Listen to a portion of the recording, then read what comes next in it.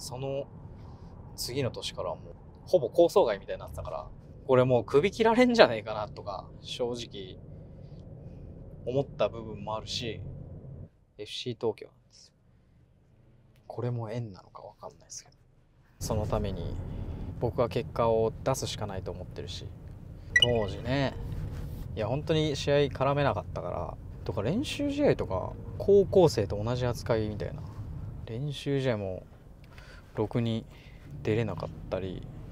で、20分とか長くて30分出れたらぐらいグラウンドの外で空いている、外で鳥かごとかしかやってないっていう状態が続いてたのは事実なんで、それは結構精神的にきたかな。なんで試合に出させてくんないのかなって。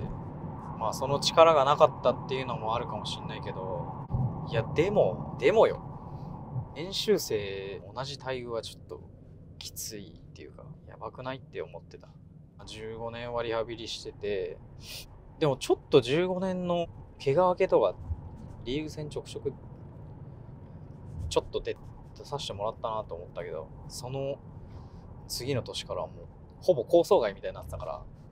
これはまずいなって自分でも思って、代理人とはいろいろ話して、半年夏にゼルビア行かしてもらって、ここで18試合監督点ぐらい PK とかもあったりして、そこで多少試合感とか練習の強度だったり、人工芝居結構怖かったけどね、最初は。今めちゃくちゃいい施設あるけど、ゼルビアその当時はもう人工芝でやってたから、その中でも練習できてるっていうことにすごい幸せ感じてたし、それは良かった部分かな。で次の年、今年はやってやるぞっていう17年になっても、結局その僕の立ち位置は全然変わってなくて、キャンプでもほぼ試合にも絡めず、またかって思って、天皇杯とかそのカップ戦だったりっていうのでちょこちょこ出て、でリーグ戦絡めないでみたいな。で夏にまた今度福岡に移籍して、そこでもずっと試合出させてもらって、でも点は取れなかったんだけどね、そこでもいい経験させてもらったし、どっちも守備の人だから守備の仕方っていうのはすごく教わった部分で、そこは成長できた部分だし、俺に足りなかった部分なのかなっていうところでは成長させてもらったかな。その試合までのルーティーンだったり改めて再確認できた部分があるから、そのトータル1年間は非常にいい時間はかかったけど、サッカー選手らしい生活ができてたなって思います。監督がポステコグルー監督に変わって、いやそれもう3年連続で同じようなもう扱い方だったから、これもう首切られんじゃねえかなとか正直思った部分もあるし、でも俺の中では福岡での点取ってなかったけど、PK は取れてたし、その体のキレだったりっても徐々に戻ってきてた部分が俺の中ではあったから、福岡から帰ってきた時の次の1年、どんな扱い受けようが絶対マリノスに残って1年間やってみようっていう、決心して戻ってきたんだけど、状況はそんなみんなもやっぱり同じメンバーっていうか、出てるメンバーはやっぱりそんな変わってなかったから、そこにどうやって絡んでいくかっていうのが俺の課題でもあったし、どうやってチャレンジしていくかっていうのが面白さっていうか、やっぱサッカー楽しまないとなって試合で出れた時に感じたから、どんな扱いを受けようがサッカーを楽しもうって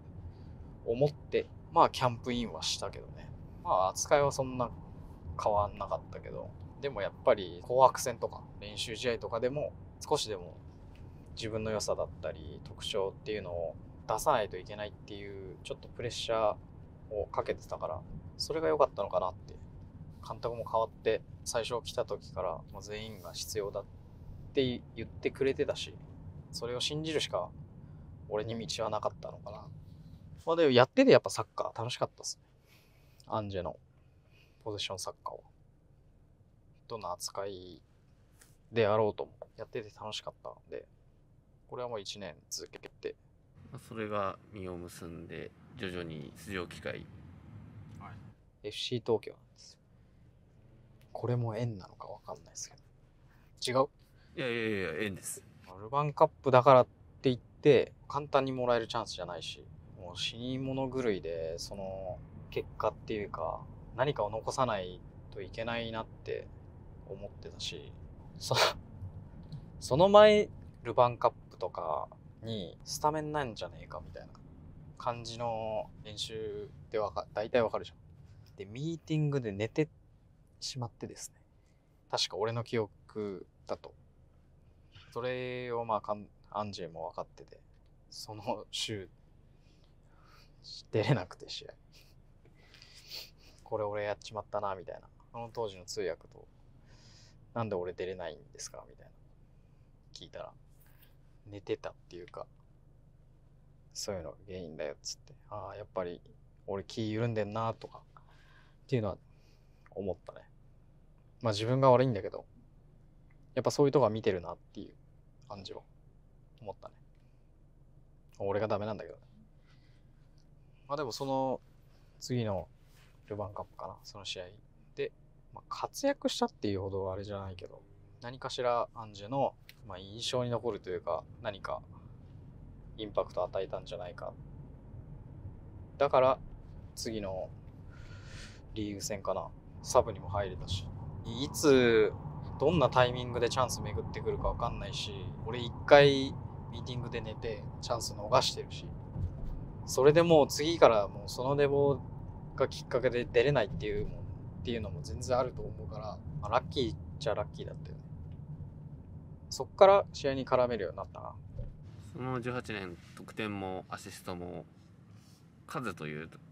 数字というところでも結果として現れたかと思うんですけど、やっぱりあそこの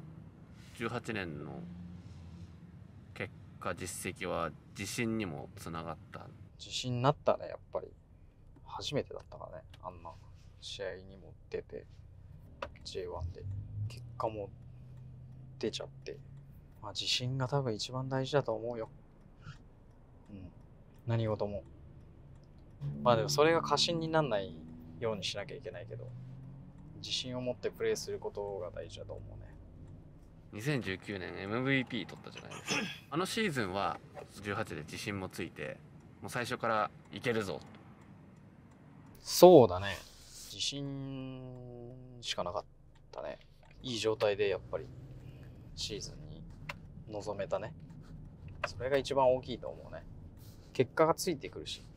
流れっていうか、そういうのは大事だと思うね。サッカー選手にとってやっぱり悪い時といい時の差をなくすっていうことも大事だけど、いい時に怪我をせずにどれだけ結果を出せるかっていうのが、やっぱフォワードは結果だと思うから一番大事な。結果が出ればね、やっぱチームも伸びてくるし、撮影の時間も限られてるので、この先ほどの話らへんは第2弾があるということで、ちょっと、今年から FC 東京に移籍して環境も大きく変わる1年になると思います。これからの仲川輝人のサッカー人生とどういったキャリア、選手生活を送っていきたいか。人生楽しんだもん勝ちじゃね。そんぐらいの気持ちで今 FC 東京で頑張ろうと思ってます。やっぱり FC 東京は FC 東京で J1 優勝したことがないって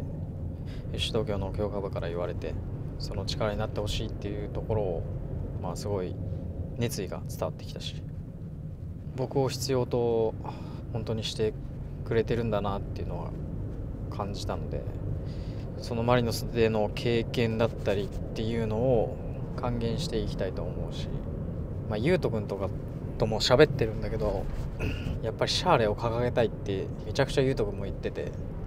めちゃくちゃ気持ちいいですよっていうことはゆうとくんにも伝えたし、そのためにはやっぱもっと頑張んないといけないよねっていう話もゆうとくんともしてるんで、そのために僕は結果を出すしかないと思ってるし、